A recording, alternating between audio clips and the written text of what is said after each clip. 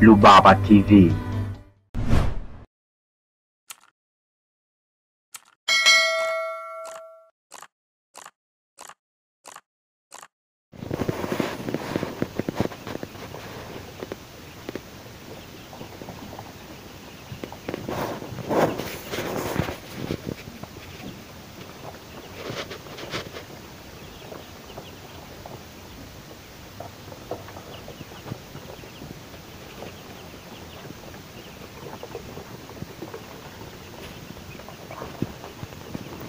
One of the most difficult time in raising chicken is through the first week. This is where chicks are more exposed to different dangers which might hinder them to reach their maturity age. We already know that a nutrient that a chick gets from its egg yolk can only ensure its sustainability for 24 hours.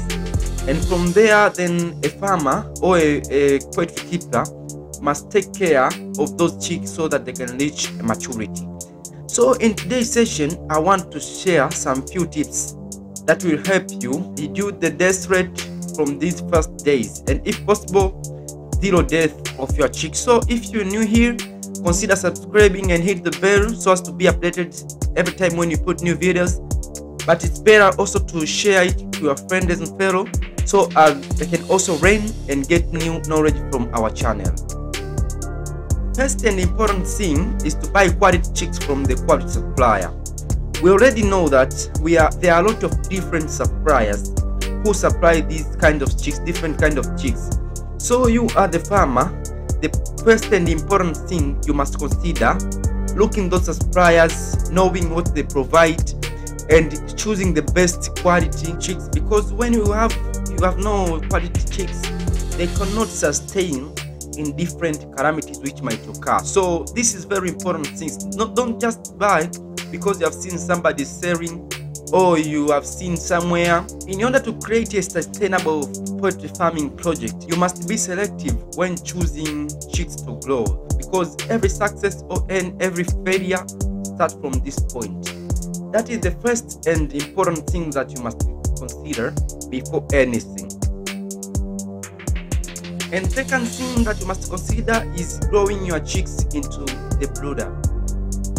Many of the farmers in different areas, they don't consider this because they don't see if it's important.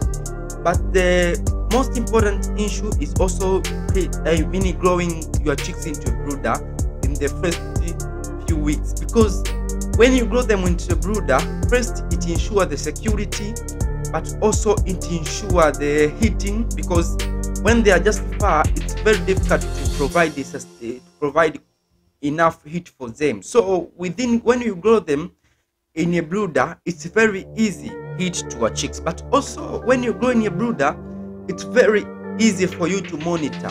Let's take an example: a person who grows the chicks in a big room. It's very difficult to know every chick how it's going on. But when it's in a small brooder, it's very easy you to monitor and know the condition of every chick when you come to look, comparing from the previous condition and the current position. So that is one of the important issues considering the brooder. And the other thing is maintaining the constant heat. One of the things that kills a lot the chicks, it's cold. Chicks cannot bear the coldness, so make sure you provide heat. There are a lot of sources of heat that you can provide. Either they are using lamps, either they are using different means of providing heat. But other important issue also is maintaining the constant heat, not overheating. When it's overheated, then it's a problem, and when it's under heat, also it's also a problem. So make sure you provide adequate and constant heat to your chick. And how will you know that it's overheated or underheated? When you see your chicks are going far away from the heat source, it means the heat is very high, so you must consider reducing them. But if you see the chicks are coming very close to the heat source, it means that heat source it doesn't enough, or it does not enough to provide the adequate heat. So you must consider adding more heating. That is the most easiest way to monitor the heating in your chicks brooder. And another issue is timely vaccination. We know that a lot of chicken diseases, they come from virus, and we also know that diseases which are caused by virus are not curable.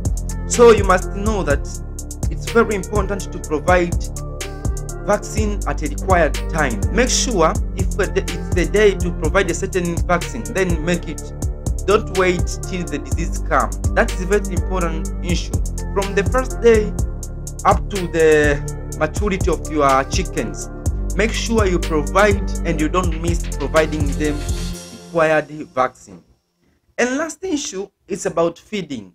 Before bringing or buying your chicks, make sure that you can afford the feeding and you know the system of feeding your chickens. When it's time to provide the starter, then do it. When it's time to provide grower, then do it. And when it's time to provide finisher feeds, then do it. Don't just wait or just grow your chicks if you don't know what to provide to them.